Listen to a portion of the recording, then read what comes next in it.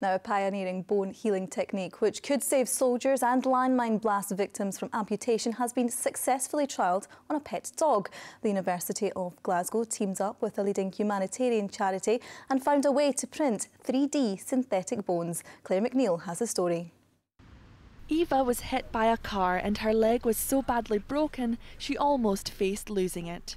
But a scientific breakthrough meant she was given a second chance. She got a bone infection that went undiagnosed, so it got quite bad.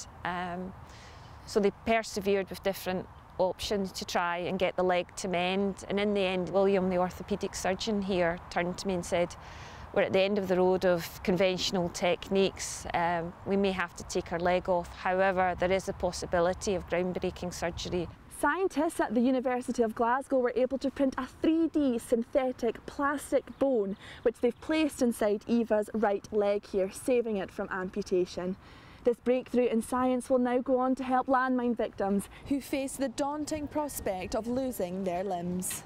The £2.7 million project to create synthetic bones involved fusing a special type of plastic with growth proteins to encourage new bone tissue to regenerate where it wouldn't normally.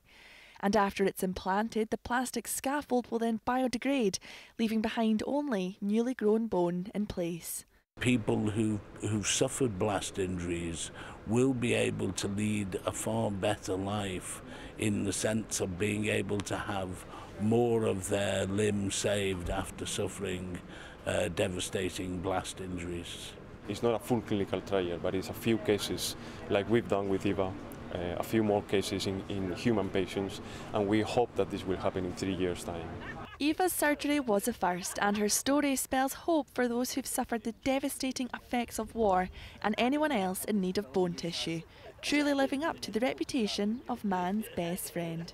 Claire McNeil, STV News, Glasgow.